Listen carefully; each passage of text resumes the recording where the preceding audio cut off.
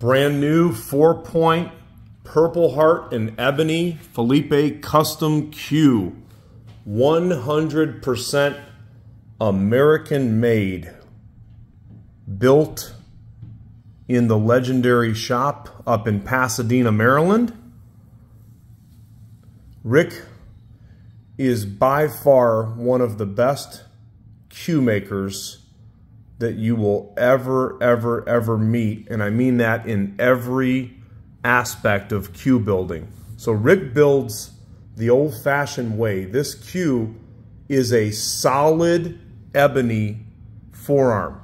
So he does not core his Qs. You're going to get an extremely solid hit out of a Phillippi, and this one is no exception right here.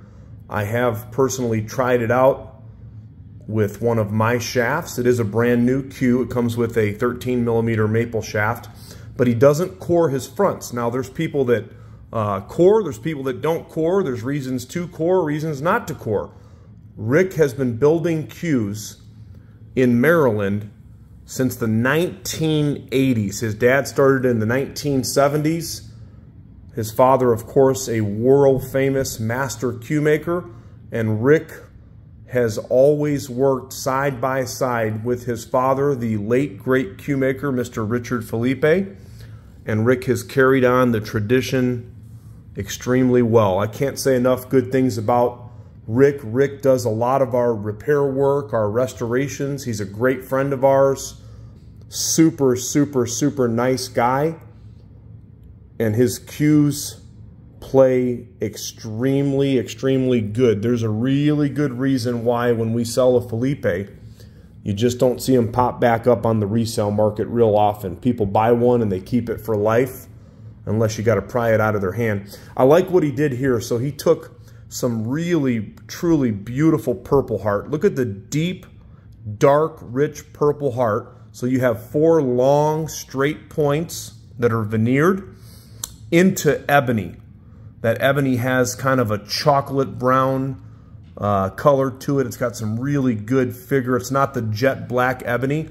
In this case, I like the way this kind of brownish chocolate colored ebony. It's got black and brown streaks in it. I believe this is Macassar ebony, but I'm not sure. But this particular ebony right here really looks good with the Purple Heart. And it's got a very solid hit to it. Radial pin.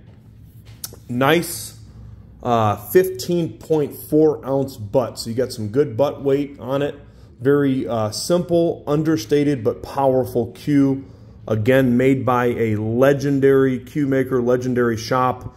You know, Rick has worked on some of the most expensive Qs in the world. People have sent him Zambotis, Balabushkas, Southwests, anything you can think of. And I would put his repair work, the way he refinishes Qs, the way he wraps Qs, the way he restores Qs, and the way he builds Qs, I would put his Q making ability up there with anybody in the world, and that's a fact. He is very talented, and he's a very good craftsman. The finish work, okay? So it's one thing to be able to build a good quality Q, but the finish work, his actual finish looks like glass. That's actually where I've coined that phrase from looking at some of Rick's work. So different Q makers use different types of finish. Some of them use a UV finish, and some use an automotive clear. I'm talking about the finish on the Q. Rick uses a UV finish, and he does multiple coats, and I'm going to tell you what, I don't know how long it took him to perfect this method, but the proof is in the pudding because it does look like glass. The other thing that Rick really excels at, now take a look at this wrap in the center of this Q.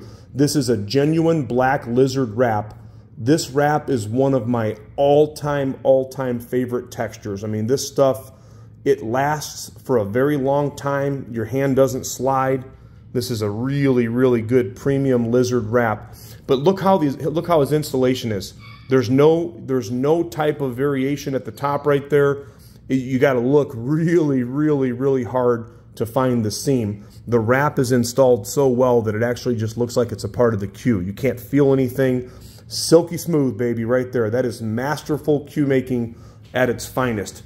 Above all, the playability is right on point. I'm telling you right now, these things hit solid, solid, solid, solid. 15.4 ounce on the butt. You have a 3.6 ounce maple shaft. You can see the growth rings in there. Rick only uses top shelf woods. 13 millimeter radial pin Phillippi custom Q, available right now at crossroadqs.com.